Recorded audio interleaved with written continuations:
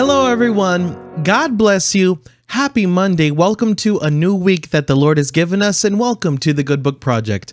Here at this channel in our Chronological Bible in a Year video podcast, to the glory of our Lord, we have reached day 352.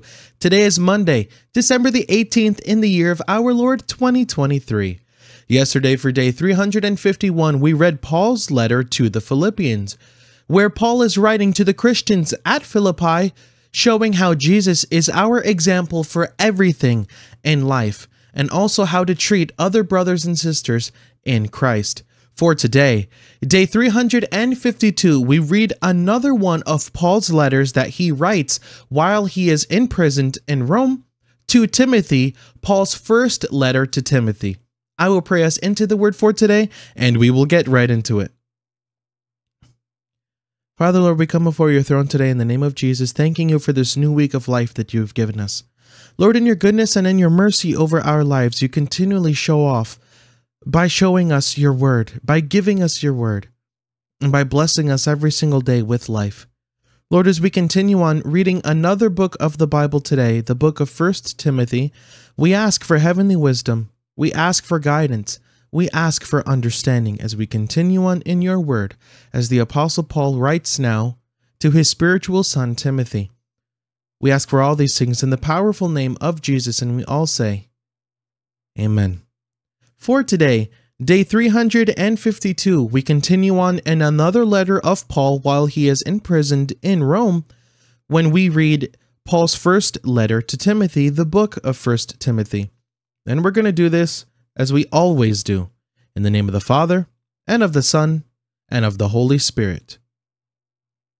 The Holy Word of God reads, Paul's first letter to Timothy, 1 Timothy 1. Paul, an apostle of Jesus Christ according to the commandment of God our Savior, and the Lord Jesus Christ our hope, to Timothy, my true child in faith. Grace, mercy, and peace from God our Father and Christ Jesus our Lord. As I urged you when I was going into Macedonia, stay at Ephesus that you might command certain men to not to teach a different doctrine, and not to pay attention to myths and endless genealogies, which causes disputes rather than God's stewardship, which is in faith.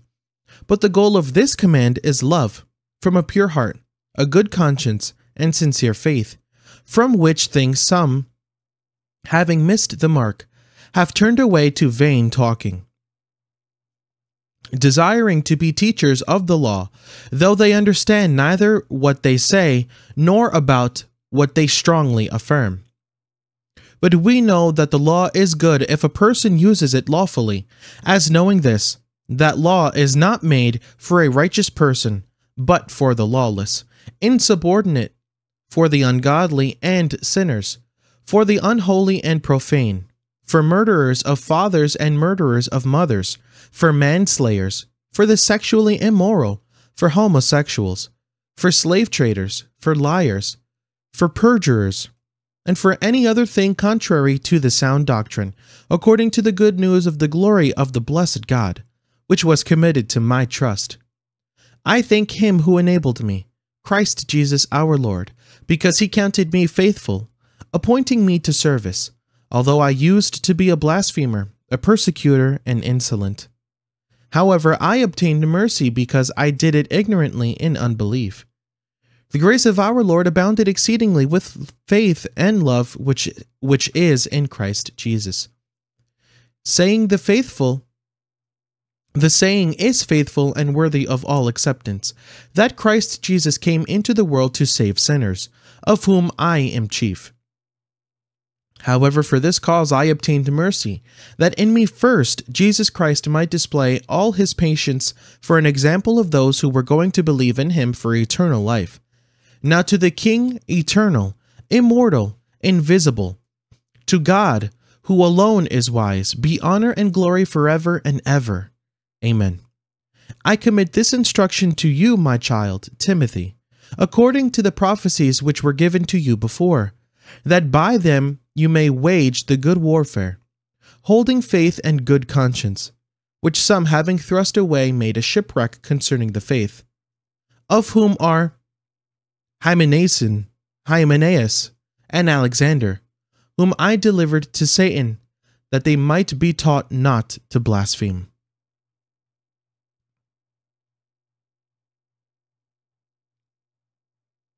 First Timothy 2. I exhort therefore, first of all, that petitions, prayers, intercessions, and giving of thanks be made for all men, for kings, and all who are in high places, that we may lead a tranquil and quiet life in all godliness and reverence.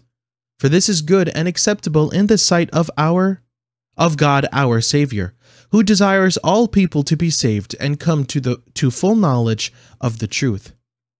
For there is one God and one mediator between God and men, the man Christ Jesus, who gave himself as a ransom for all, the testimony at the proper time, to which I was appointed a preacher and an apostle. I am telling the truth in Christ, not lying, a teacher of the Gentiles in faith and truth. I desire, therefore, that the men in every place pray, lifting up holy hands without anger and doubting. In the same way, that women also adorn themselves in decent clothing, with modesty and propriety, not with braided hair, gold, pearls, or expensive clothing, but with good works, which is appropriate for women professing godliness. Let a woman learn in quietness with full submission. But I don't permit a woman to teach, nor to exercise authority over a man, but to be in quietness. For Adam was formed first, then Eve. Adam wasn't deceived, but the woman, being deceived, has fallen into disobedience. But she will be saved through her childbearing, if they continue in faith, love, and holiness with sobriety.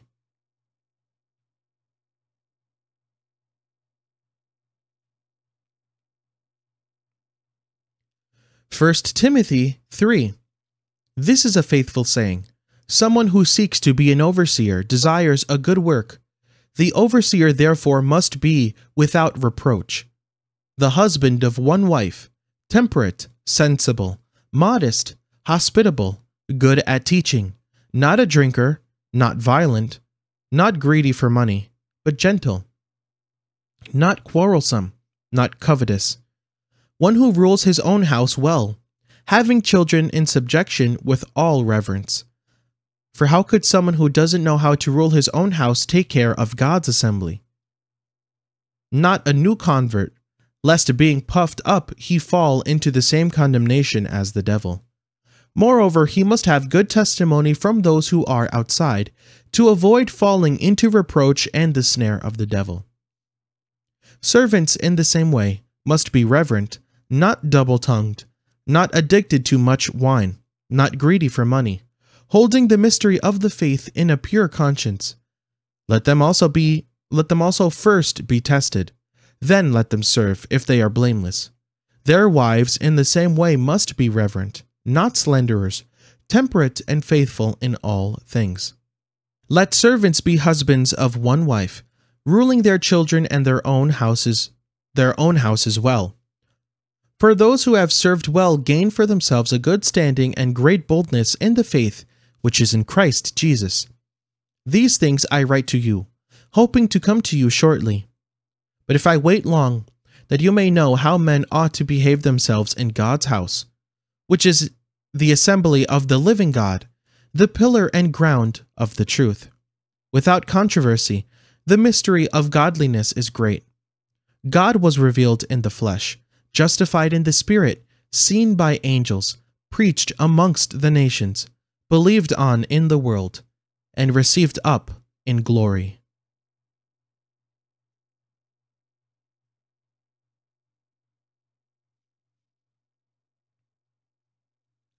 First Timothy 4. But the Spirit says expressly that in later times some will fall away from the faith, paying attention to seducing spirits and doctrines of demons, through the hypocrisy of men who speak lies, branded in their own conscience as with a hot iron, forbidding marriage and commanding to abstain from foods which God created to be received with thanksgiving by those who believe and know the truth. For every creature of God is good, and nothing is to be rejected if it is received with thanksgiving, for it is sanctified through the word of God and prayer. If you instruct the brothers of these things, you will be a good servant of Christ Jesus, nourished in the words of the faith and of the good doctrine which you have followed. But refuse profane and old wives' fables. Exercise yourselves towards godliness. For bodily exercise has some value, but godliness has value in all things, having the promise of the life which is now and of that which is to come. This saying is faithful and worthy of all acceptance. For to this end we both labor and suffer reproach, because we have set our trust in the living God, who is the Savior of all men, especially of those who believe. Command and teach these things. Let no man despise your youth, but be an example to those who believe, in word, in your way of life, in love, in spirit, in faith, and in purity. Until I come, pay attention to reading, to exhortation, and to teaching. Don't neglect the gift that is in you, which was given to you by prophecy with the laying on of the hands of the elders. Be diligent in these things. Give yourself wholly to them, that your progress may be revealed to all. Pay attention to yourself and to your teaching. Continue in these things, for in doing this you will save both yourself and those who hear you.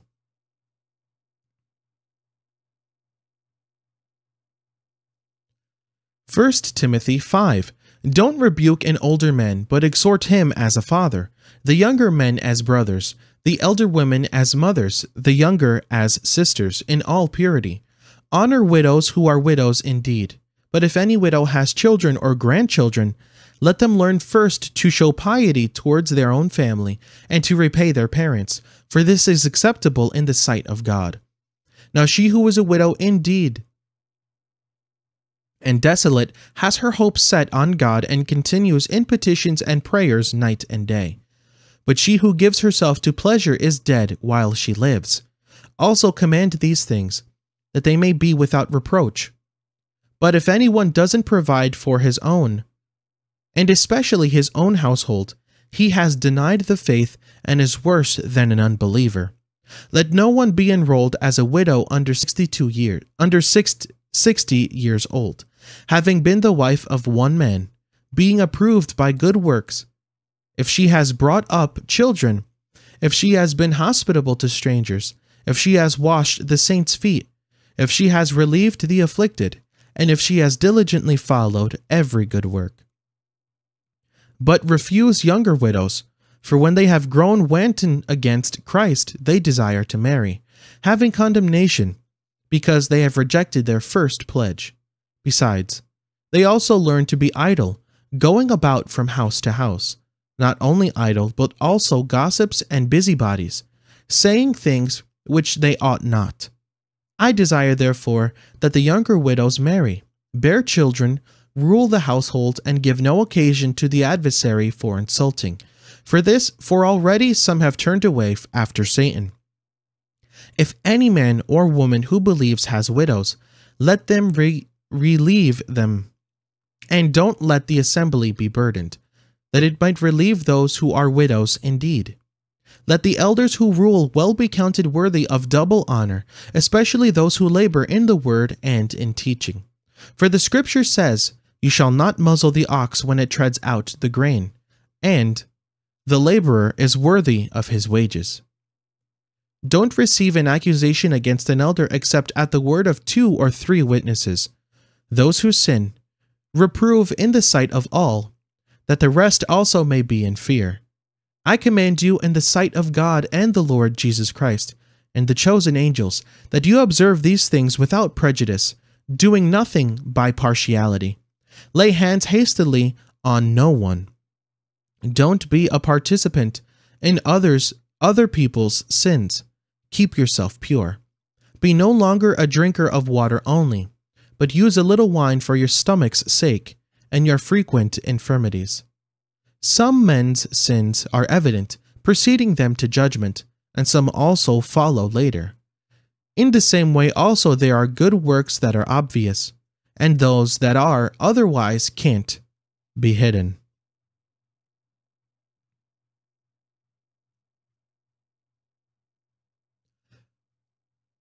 1 Timothy 6. Let as many as are bondservants under the yoke count their own masters worthy of all honor, that the name of God and the doctrine not be blasphemed. Those who have believing masters, let them not despise them because they are brothers, but rather let them serve them, because those who partake of the benefit are believing and beloved. Teach and exhort these things.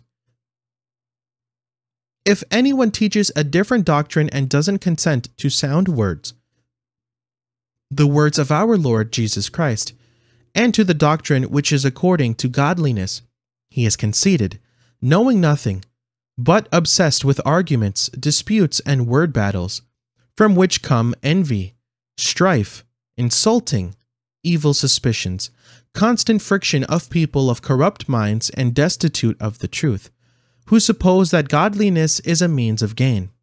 Withdraw yourself from such. But godliness with contentment is a great gain, for we brought nothing into the world, and we certainly can't carry anything out. But having food and clothing, we will be content with that.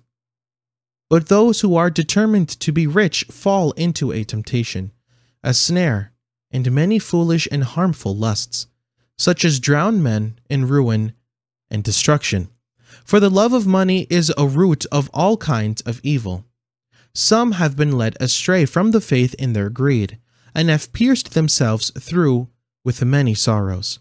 But you, man of God, flee these things, and follow after righteousness, godliness, faith, love, perseverance, and gentleness. Fight the good fight of the faith. Take hold of the eternal life to which you were called, and you confessed the good confession in the sight of many witnesses. I command you before God, who gives life to all things, and before Christ Jesus, who before Pontius Pilate testified the good confession, that you keep the commandment without spot, blameless until the appearing of our Lord Jesus Christ, which at the right time he will show, who is the blessed and only ruler, the King of kings and Lord of lords. He alone has immortality, dwelling in unapproachable light, whom no man has seen nor can see, to whom be honor and eternal power. Amen. Charge those who are rich in this present age that they not be arrogant, nor have their hope set on the uncertainty of riches, but on the living God, who richly provides us with everything to enjoy, that they do good, that they be rich in good works, that they be ready to distribute, willing to share, laying up in store for themselves a good foundation against the time to come, that they may lay hold of eternal life. Timothy, guard that which is committed to you, turning away from the empty chatter and oppositions of what is falsely called knowledge, which some profess, and thus have wandered from the faith. Grace be with you. Amen. And thank you, God, for your holy word. I've said it for every book thus far, and I'll say it again. Reread the book of 1 Timothy. There are so many things being taught in this pastoral epistle to Timothy that Paul is writing, on how to entreat with the people, how to go about living the Christian life, how to speak with the elders, who the elders are, the order of the church.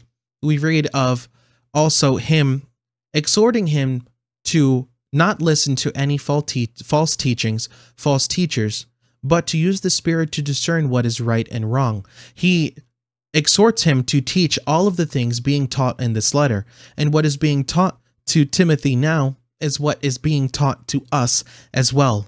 So, take time out of your day, study the book of 1 Timothy, see everything that Paul is teaching Timothy, how to set up the church, who was in charge of what in the church, how to go about false teachers, everything involving the Christian life, and how Timothy is to go forward when he teaches these things too, that Paul, his spiritual father, taught him, and how we also can be taught by the Apostle Paul. So I just exhort everyone to Read the word a couple of times, take notes on everything that Paul is teaching to Timothy because it is relevant for us. And with that, day 352 is complete, and I'm so happy you were able to make it out today to hear the word of God. I will pray us out of the word for today, and we will go throughout the rest of our day. Father, we come before your throne in the name of Jesus, and we just thank you once again because you are a good Father, and you are a good God, the only true God. Lord, in your perfect knowledge and in your mercy over our lives, you've given us your holy word that we can base our lives off of. We can base the church off of because you set it up in your holy word. And we thank you for that, Lord, because you watch over us. Lord, as we go throughout the rest of today, we ask that the book of 1 Timothy remain on our mind as we study it. Give us heavenly wisdom and guidance and understanding as we continue on to read 1 Timothy and how it applies to us, Lord. For the rest of today, we dedicate this day to you and ask you to bless it. And that through that blessing, that most importantly, we can be a blessing to someone else. Help us in everything we do. We are a reflection of you, the one true God, and at all times are ready to share the gospel with someone who desperately needs to hear it in this Christmas season. We ask for all of these things, blessing the name of the Father, blessing the name of the Son, and blessing the name of the Holy Spirit, all in the name of Jesus, and we all say, Amen. Day 353 is tomorrow, and I can't wait for you to return for it. May the Lord bless you and keep you. May the Lord cause his face to shine upon you and be gracious to you. May the Lord lift up his countenance toward you and give you peace.